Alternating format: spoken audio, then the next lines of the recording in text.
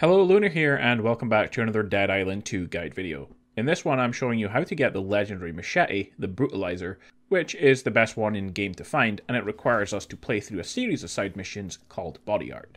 So let's jump into it. Firstly, to start these missions, you must have completed main mission 15 Giant Slayer and the side mission The Ballad of Ricky Rex. Then this quest will show up in Beverly Hills. The quest giver, Francesca, wants body parts to make art, and these are found by killing the different apex zombies like the Brutalizer and Screamer, which are found around the map. And they appear more and more the further you get into the game. All you have to do is give her the parts she needs and drop them into the bucket, starting with 10 infected flesh.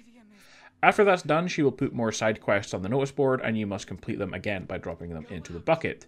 And since I've started this quest after completing the main campaign, I already have all the parts, and simply must run up the street and return to start the next quest.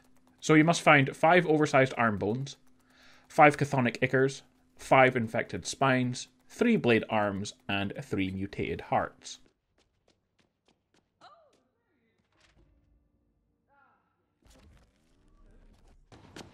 Yes, get on with it.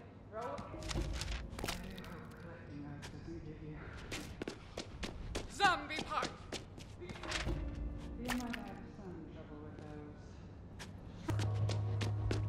Well,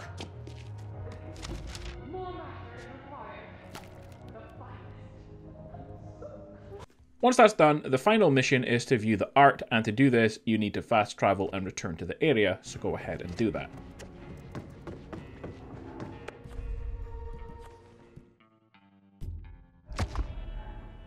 Once you return to the artist Francesca, you can view the art and you will get your legendary weapon reward, the Brutalizer.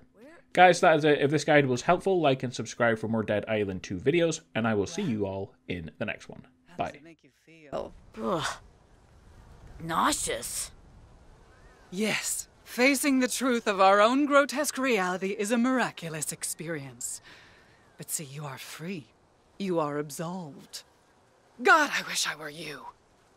Everything before today was the looking glass, but now you're finally in Wonderland. Immerse yourself, Alice. Let it enter every part of you. I know.